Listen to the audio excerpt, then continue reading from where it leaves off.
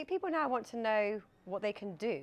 We get that climate change is happening, and most people get that it's us that is causing the planet to overheat, but then people want to know what can they do and can they make a difference. So Going Green has the one-stop shop for people to know where to go, what to do, how to do it, and get all the right people and places to be able to achieve that. So then I was lucky enough to go to COP26, and I saw that science led the way. The scientists were really pleased that it was front and centre for all discussions.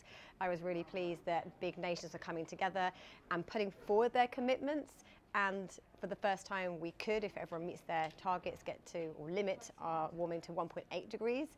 We want to limit it below 1.5, but it's the first time it's been below 2. So I feel that I left there having hope that it is possible, that there is a drive and will from everyone in society through top level and down. You know, these people reaching up from grassroots and coming together, and it's this, you know, it's this top reaching down and bottom reaching up that I think is just kind of getting closer and closer to making it possible. My one tip for people to make a difference is to know that no one can do everything and everyone can do something.